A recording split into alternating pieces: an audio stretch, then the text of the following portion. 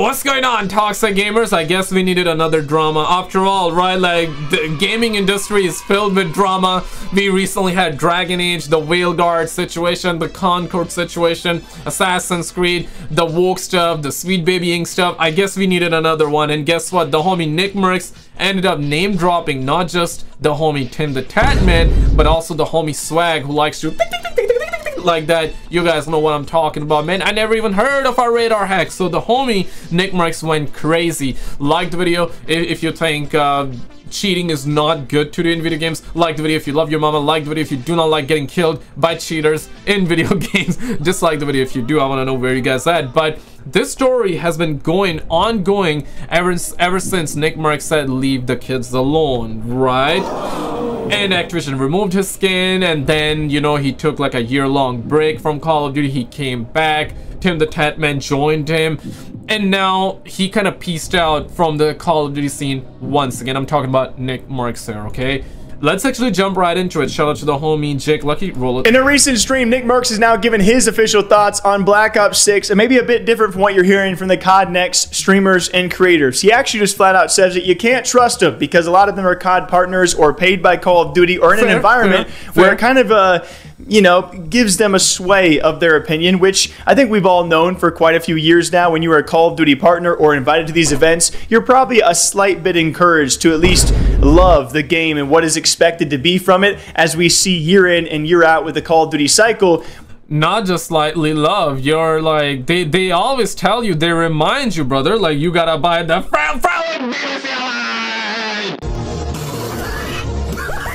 yeah, man, they make you buy those microtransactions. They're like, hey man, you need to promote the microtransactions, the $20, the $30 bundles to your fans out there, to your viewers out there. I mean, listen, man, like, if you genuinely want to buy those, okay, fair, okay, that's you, right? But that's what like Activision does. They're like, hey, we're gonna give you free Call of Duty points so you can go ahead and promote these skins to your viewers. I would say 1 or 2 YouTubers out there that would personally buy those skins and then get a tax write-off. So I get that part. If they want to like buy and then showcase, make content, make money out of it, that's like them, okay.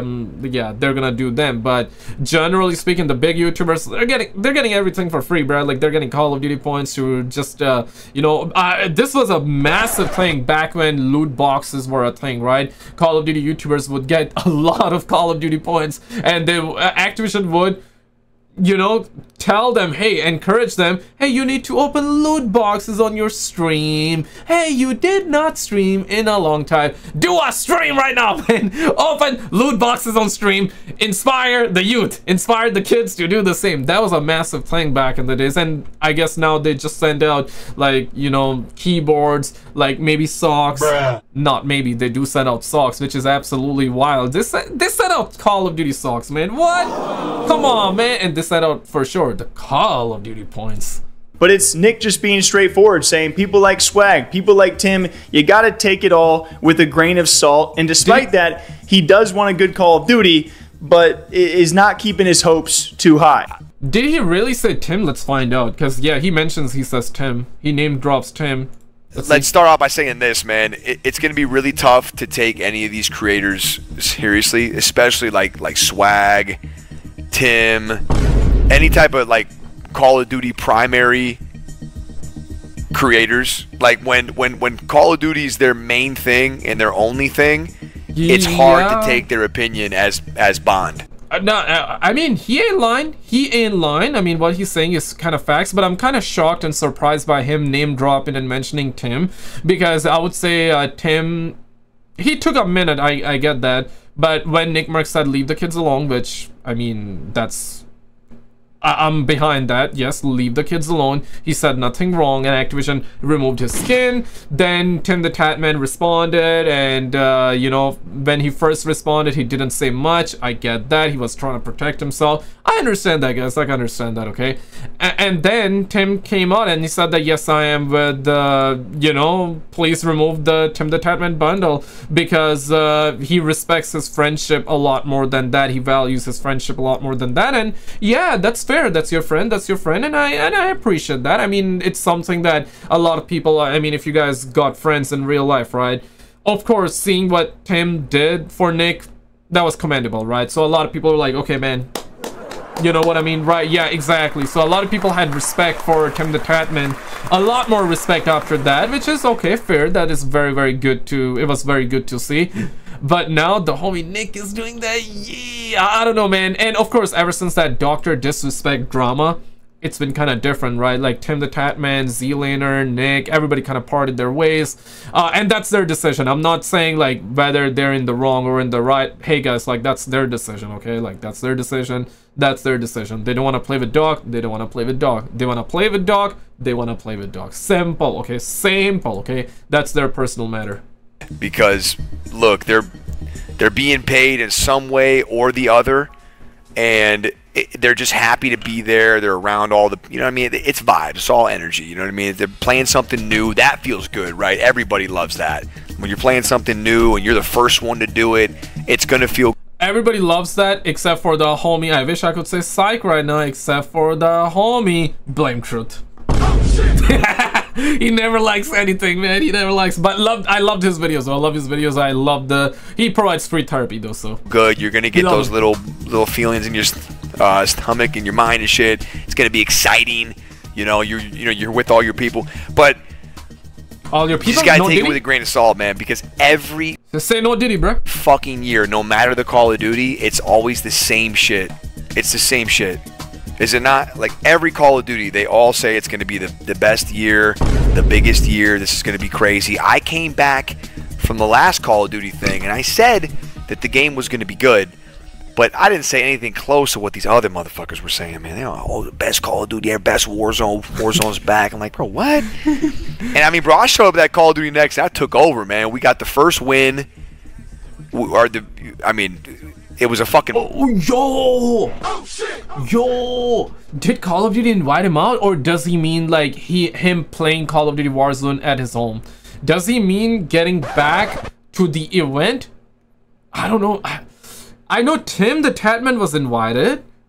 I'm not sure about Nick. If Call of Duty invited him, shit, that's crazy. That is crazy because, like, of course, Call of Duty didn't want it to work with him after he said leave the kids alone, and he was not wrong in saying that, absolutely, right? Like, if you agree with leave the kids alone from, like, these woke politics and all that, right? Like, kids don't need to cut their pee-pee off, right? So that's like the context of the situation when Nick said leave the kids alone. I believe at this point, like a year and a half ago or 2 years ago, I don't even remember, like, time's flying fast, okay?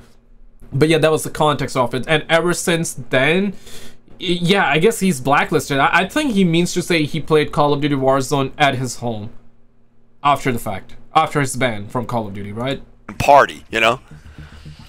Could be but wrong. That was when we were full swing playing Apex. I'm hoping for a good day for Call of Duty, you know? Okay, I really fucking am. Fair, but we'll see. Okay.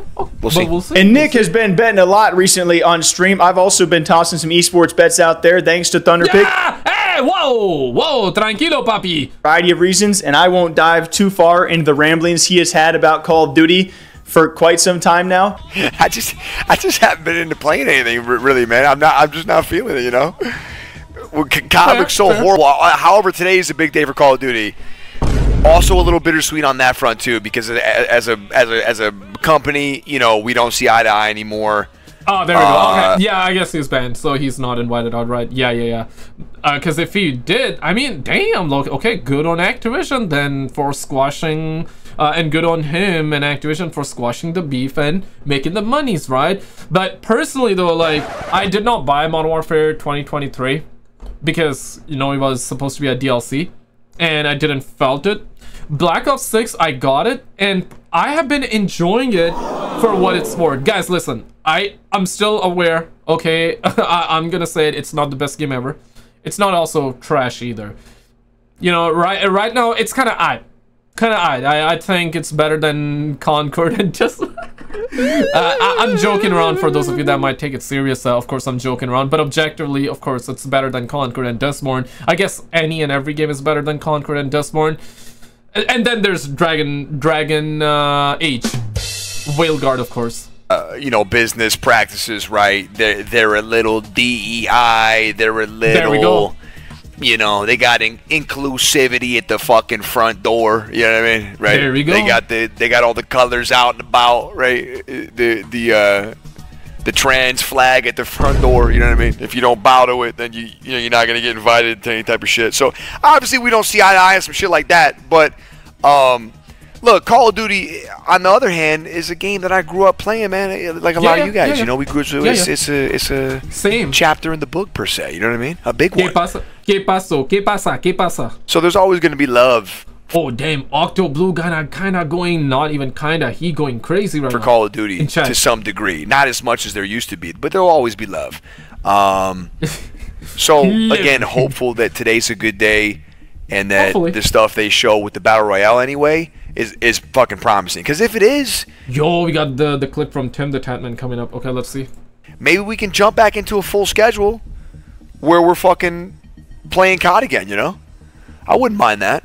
Like the way it is now, I have zero interest, man.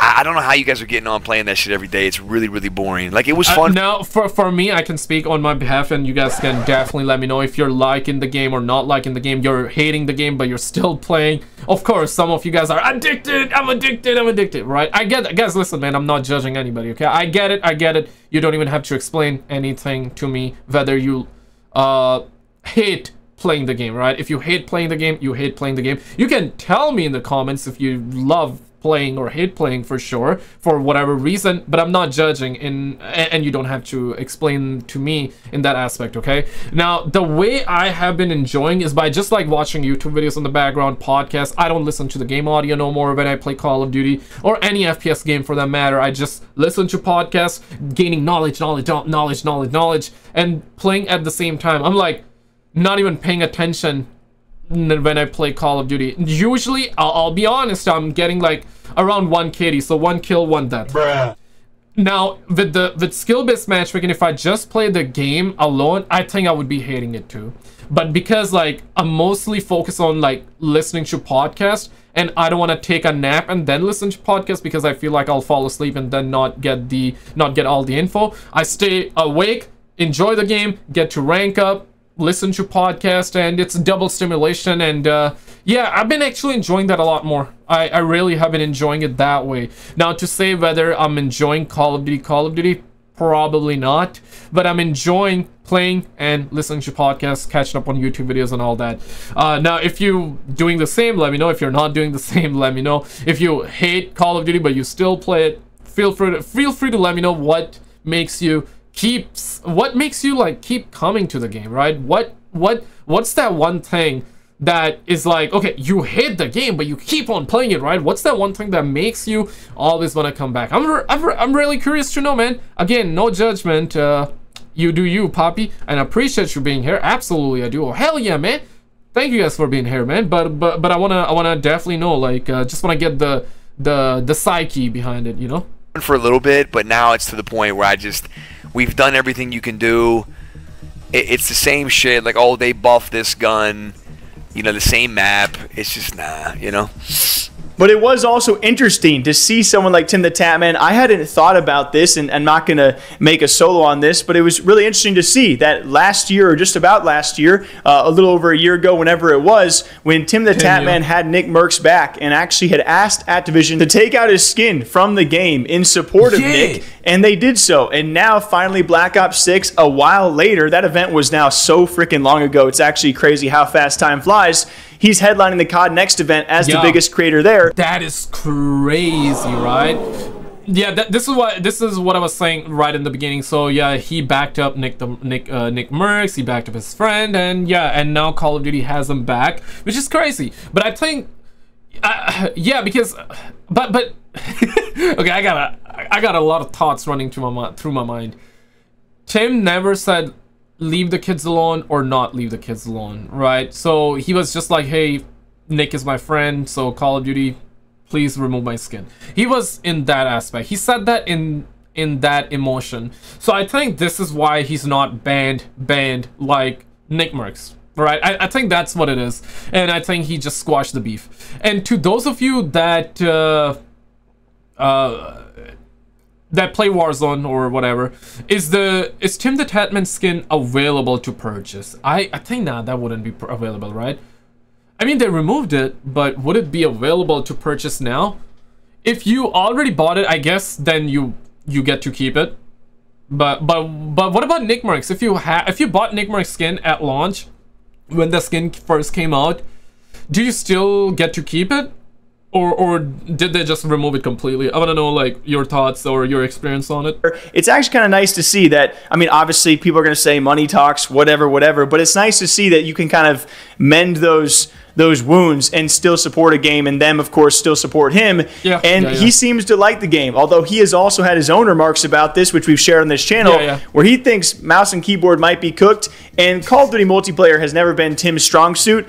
That certainly has not changed for this year either. But regardless, it's crazy to see, you know, the direction that Nick... Yeah, honestly, wild to see them invite Tim back, and you know what? I got nothing but love, man. Like, shit, like, that's, I guess, good on Activision and good on Tim for partnering up, bro. Like, yeah, it'd be what it be, bro. I don't care. Like, yeah, more success to you guys watching, more success to him, more success to everybody if you're trying to do something good for you, for the fam, and for the people around you, right? You know what I'm saying, man. Nothing but love in that aspect, bro. But guys, check out this video on the screen. We got some good news for GTA 6, bro. Check out this video on the screen, and I'll see you right there. We got gameplay leaks, trailer leaks, everything going on right now. Check it out, and I'll see you right there.